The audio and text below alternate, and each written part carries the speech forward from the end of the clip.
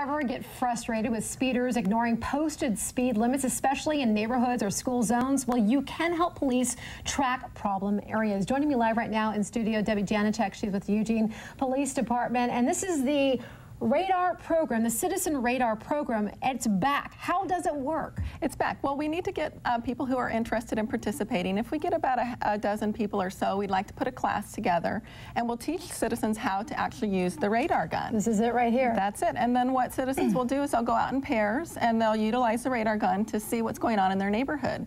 And they'll track the speed of a vehicle and a description of the vehicle. And if it's going more than 10 miles per hour over the speed limit, we'll send a letter to the registered owner. It's a nice letter. It just asks for them to voluntarily comply. It lets them know that it's a neighborhood concern. And it's just the first step in a progressive letter system. But it seems you can always have the same driver, perhaps, speeding. Perhaps. So what happens then if that person is reported multiple times? Right. As I said, it's a progressive system. So, and it's dependent upon a time frame. So if multiple captures are occurring within a 6-month time period, it can go from several letters just from our program to a letter from maybe the traffic enforcement unit, and ultimately a letter from the chief of police. Right, and then ultimately also, if I guess it became a real problem, you'd get police out there to perhaps also monitor as well. Absolutely, you bet. Has this helped in the past? What have you noticed with this program? Yeah, I think it's helped. It empowers citizens to just really see what's going on in their neighborhood. And I mean, it can capture what they think is happening. And sometimes there's a perception of speed